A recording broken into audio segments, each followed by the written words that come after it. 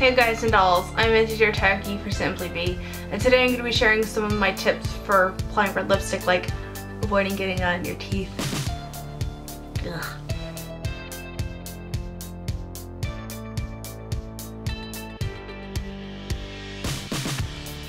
Hey guys and dolls, so now we've come to the end of the road. Okay, I'm done. Hey guys and dolls, today I'm going to be sharing with you the final look in my Anatomy of a Pinup makeup tutorial mini-series for SimplyBe. That's a mouthful. I just have had such a blast creating this series for you guys. I just want to say a huge thank you to SimplyBe for reaching out to me. This was such a blast to do, and I really hope that you guys have enjoyed this series as well. Please give my video a thumbs up and subscribe if you haven't already. And I want to remind you that at the end of the month there will be a lookbook showing you different outfits that go with the makeup. Outfits and makeup lookbook at the end of the month. Alrighty, so let's go ahead and break down red lips.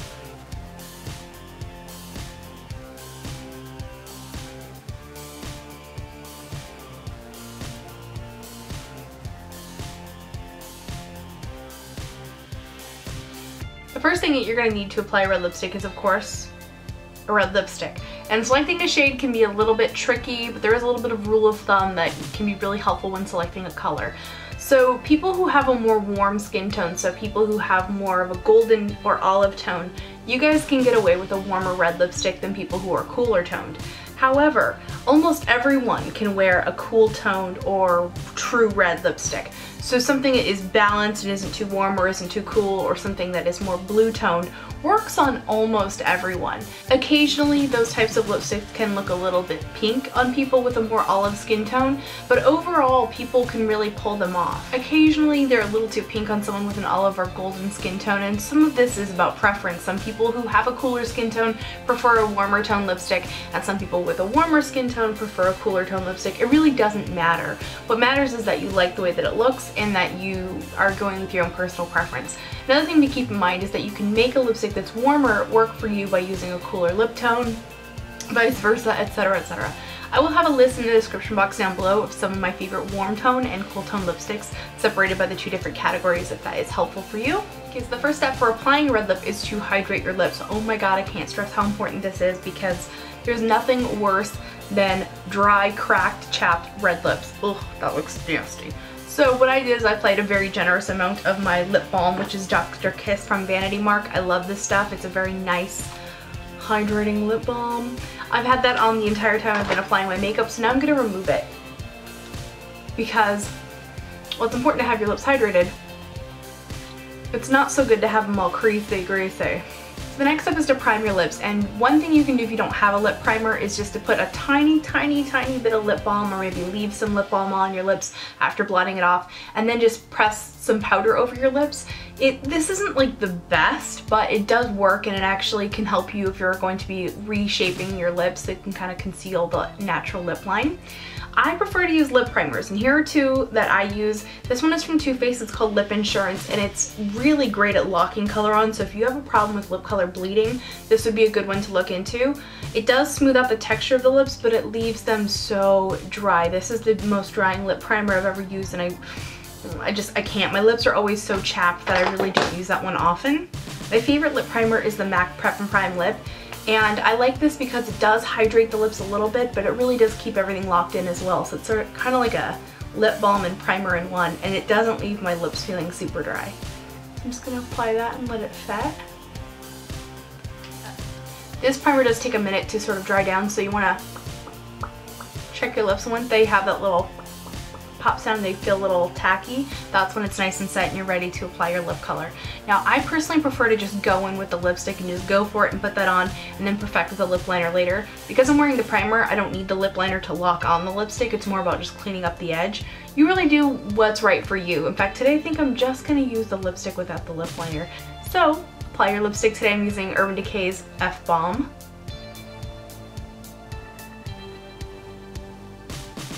Get on in there.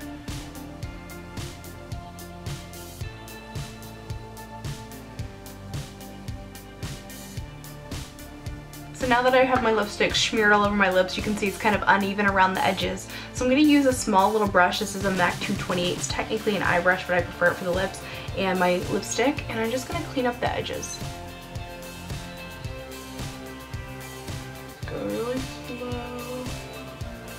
glide it along.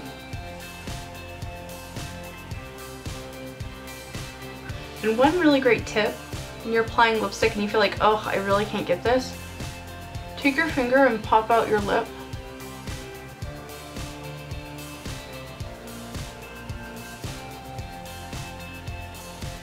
And then the bottom edge, I normally just drag it in from the outer corner and towards the center.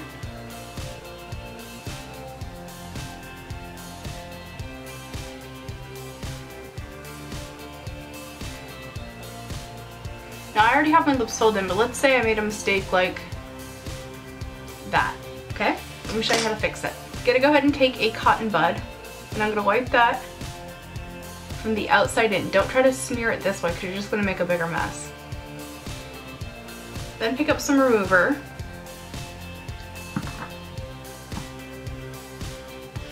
And continue on trying to wipe it in towards the center.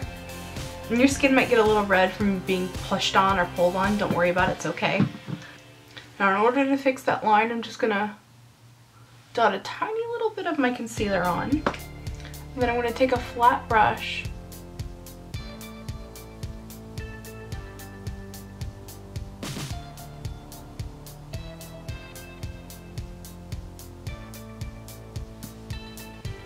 okay, and there's a little bit of concealer still on the lip. And take a tissue and just, I'm going to press and roll down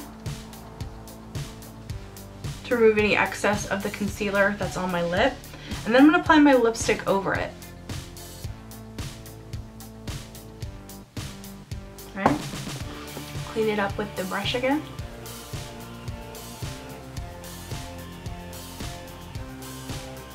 And then the way that I always finish off a bold lip is to take a little bit of my colorful face powder. I'm gonna say paste powder. Paste powder. Take a little bit of your face powder and just run it along the outer edge. It's gonna create a textural barrier that the lipstick won't want to cross.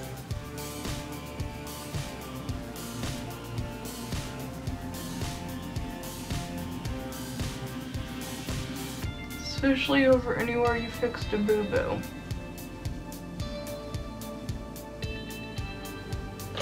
And then just take a fluffy brush and blend that all out.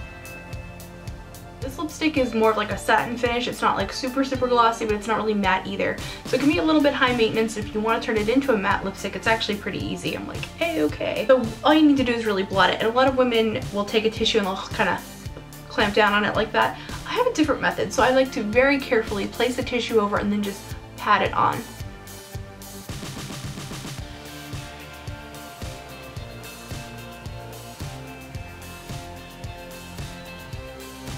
And then gently take it off.